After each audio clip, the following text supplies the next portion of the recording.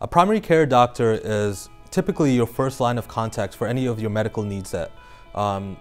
If you have any concerns about your medical health, you reach out to our office. It's important to have a primary care physician because a lot of people are very hesitant on reaching out about problems that they might be embarrassed about.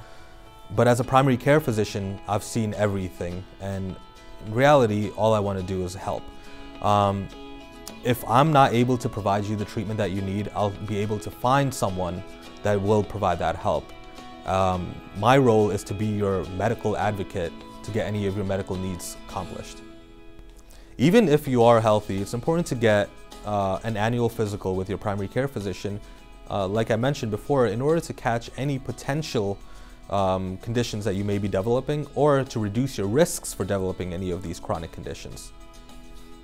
If you don't have a primary care physician, it's important that you get established with someone so that they understand your lifestyle and your medical history in order to navigate any future potential problems that you may have and catch things that might not have gone noticed before.